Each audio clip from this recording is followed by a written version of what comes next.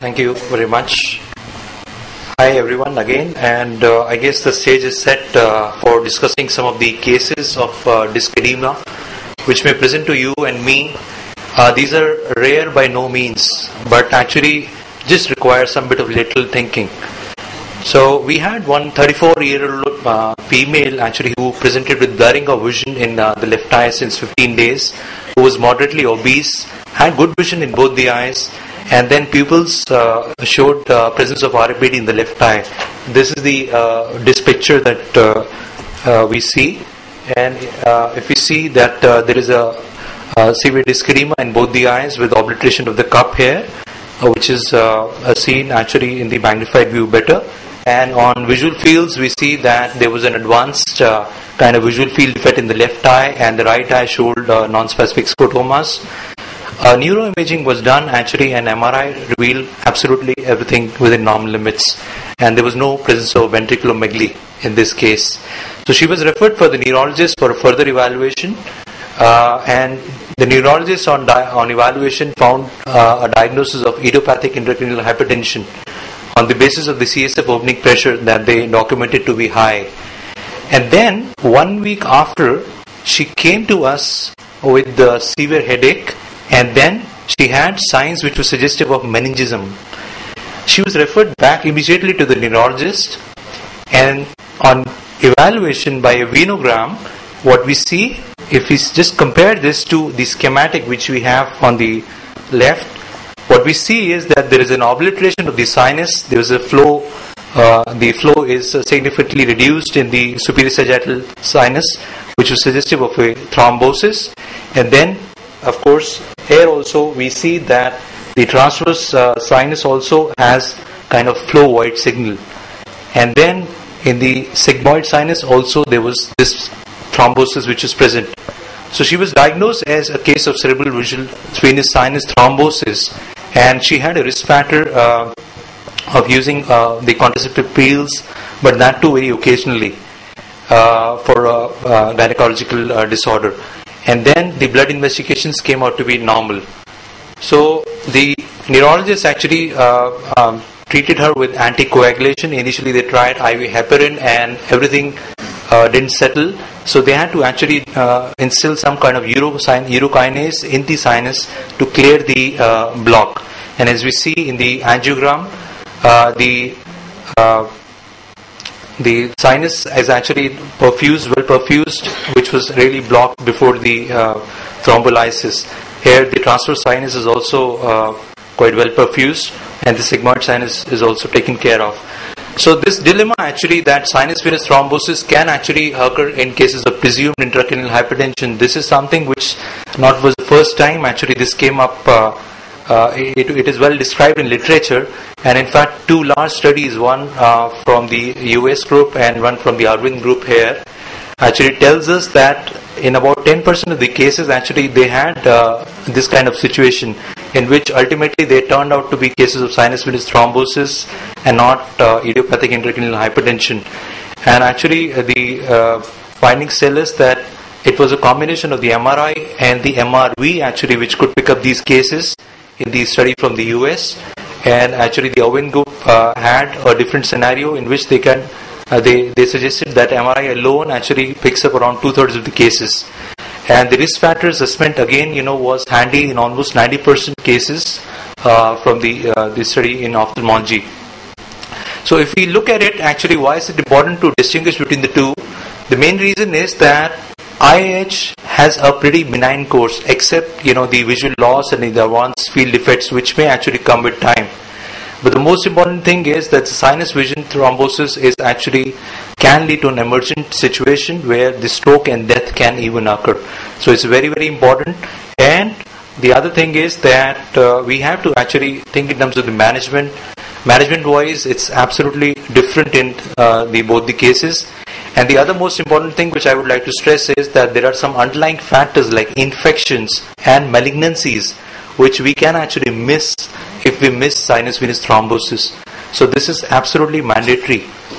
So we did and relieved the block, but what we lost in the meanwhile of around 6 weeks, the patient deteriorated in terms of vision, and the vision field also actually was quite a bit decreased from what we started with.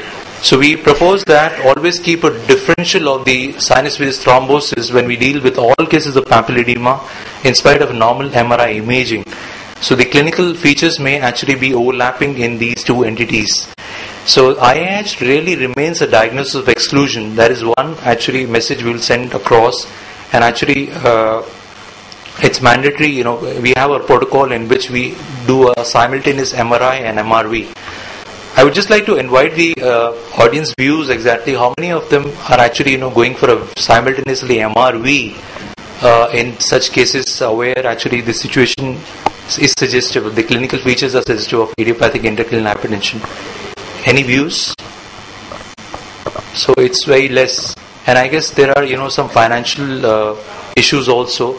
Dr. Prem, what do you propose to go for? So our practice has been to use MRI and MRV in all patients who present with a clinical picture of IIH, and that's for two reasons. One is to detect the venous sinus thrombosis when it is present, but the other, as many of you may be aware, is that there is a high incidence of venous sinus stenosis that we are now finding in many of these patients, and there's a lot of debate as to whether it's primary or secondary, but in cases where it is primary, it may give you ultimately the treatment that is necessary for those patients.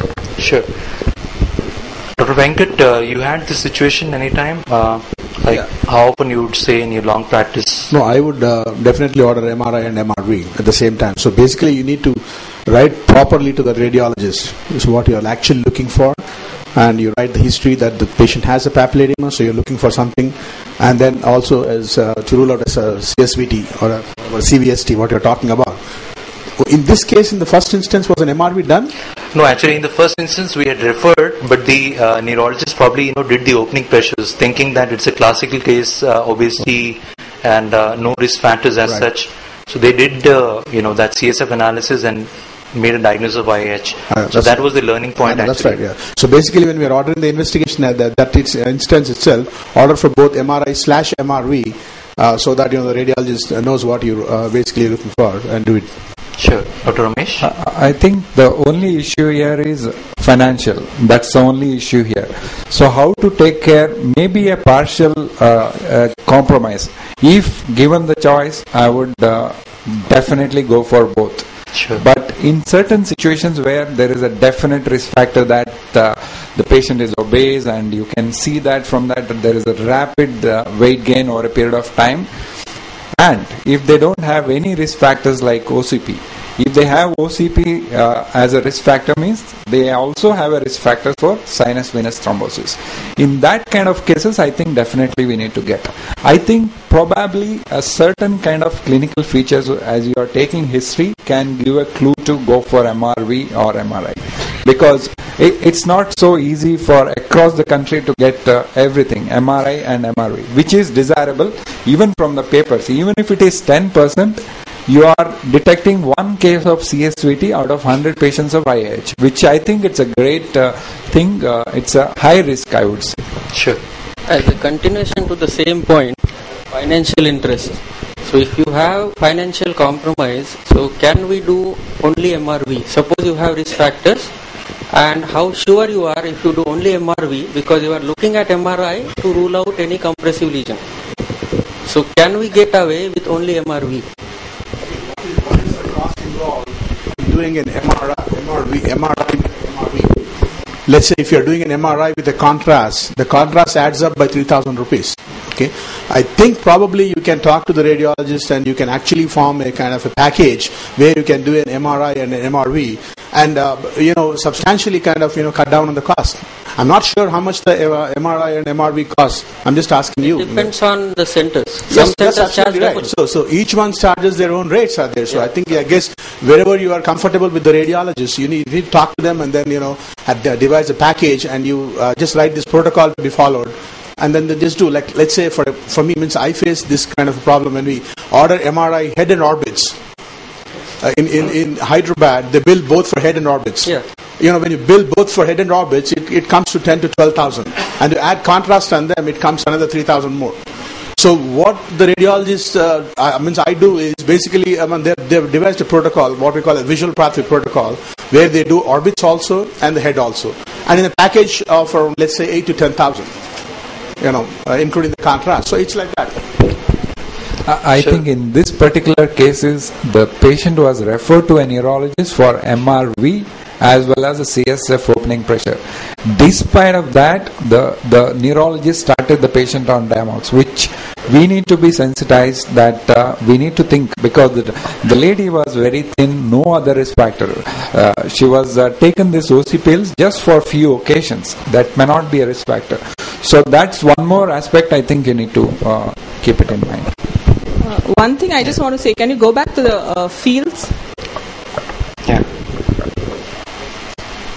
No, just before this, you had shown those fields where she progressed. Yeah, sure. This is, I think, is a very good indicator for doing an optic nerve sheath decompression. The first things, because this patient, when he actually presented, if you see the left eye, the eye which was involved had constricted visual fields.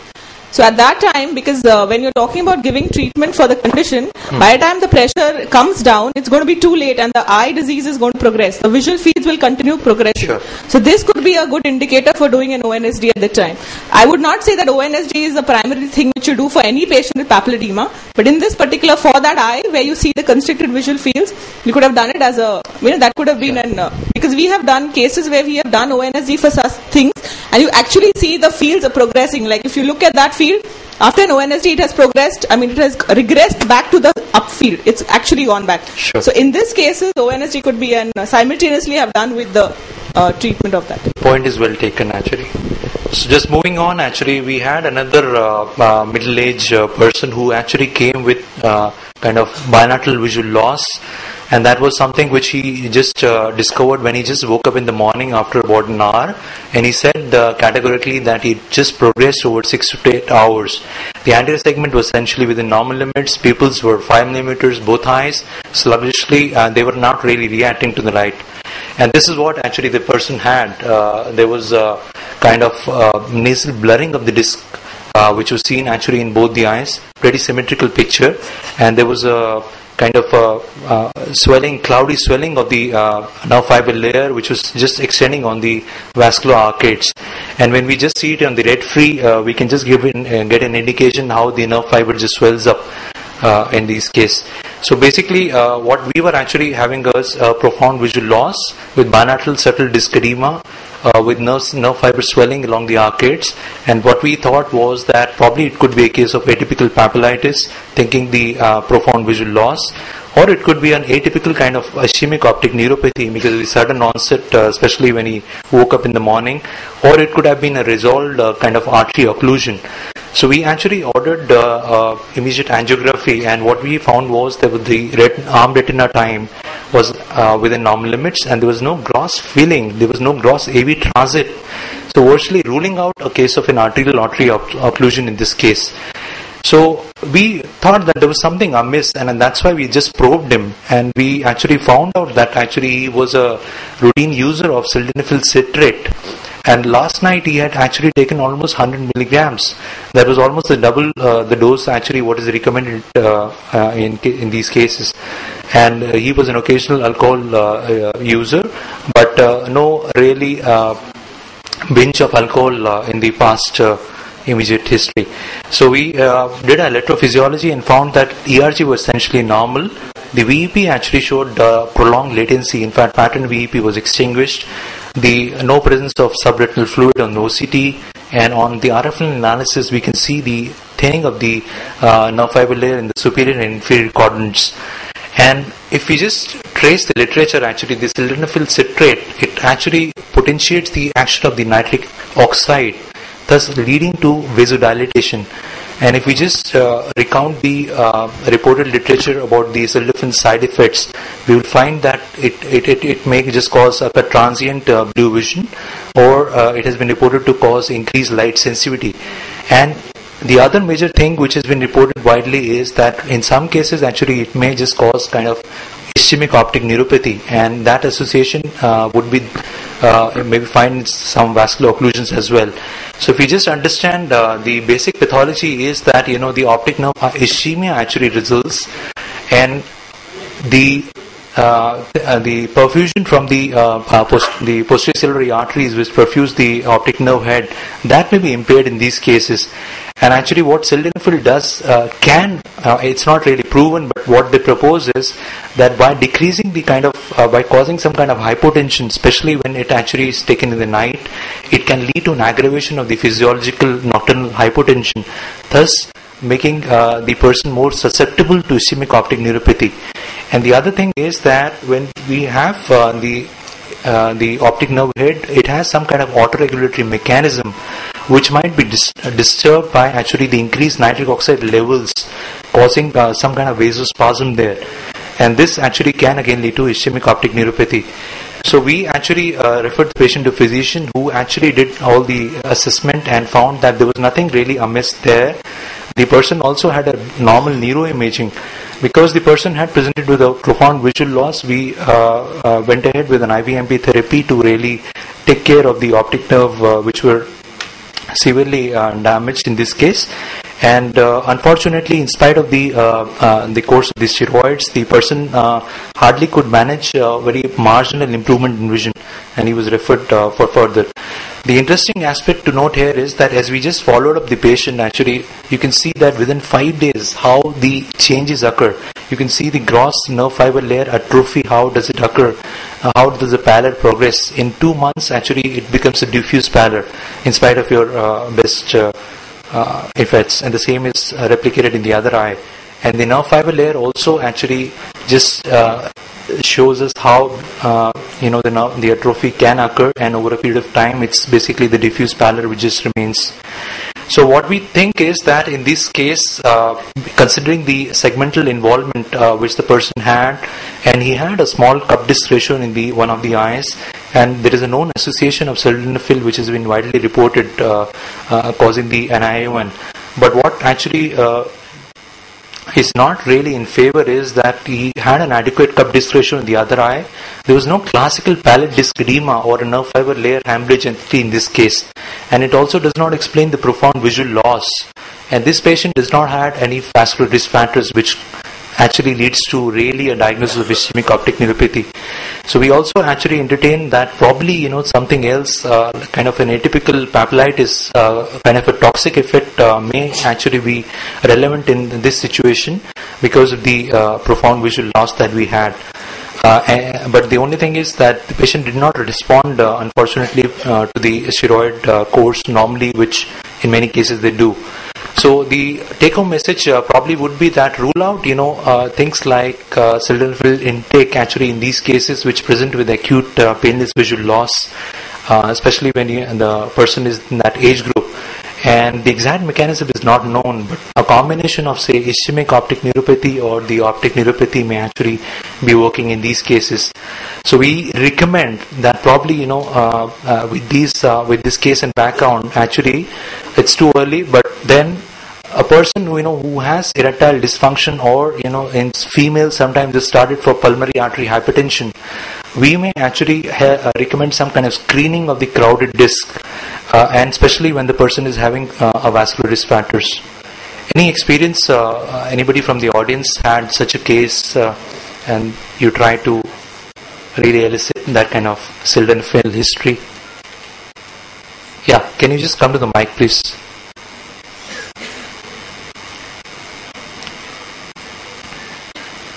Yeah, the mic, sir. Yeah. I had one patient Sure.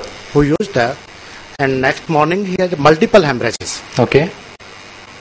Just hemorrhages studied all over the retina? All over the retina. Okay. But no disc swelling. Sure. Okay. Anyone from the panel had this kind of situation? I didn't have anything like this, but the place which I work is associated with the heart hospital. So usually they send us to patients basically for children who are under treatment. They get sildenafil, so they send it as a regular screening to us to check. So we do baseline tests and then we keep them following up every 3 months. Sure. But I have not seen. But important point here is that it's very difficult to elicit an history from a patient whether he's taking it. So that has to be handled. Like many times you would see an NAION, but you will not be able to because they would never reveal that they are doing. So this becomes a little issue here. How would you be able to get it out from the patient that he's actually taking? Sure. gets into the entity, there's an entity called as a posterior ischemic optic neuropathy, where you won't have this lid swelling and everything, but you have a painless loss of vision, an acute painless loss of vision. Yeah. I'm not sure, this could be that, but we have seen patients who probably, retrospectively, if I think, maybe we didn't take the history of sildenafil, but which was not being used in those days. I'm talking about, let's say, 5 to 6 years back. Sure. We had patients who had typical history like this, painless loss of vision, investigated everything came out normal. And they didn't improve in the vision despite being treated with intravenous methylprednisolone. Do they fit into a category of a posterior ischemic optic neuropathy? Possibly, yes.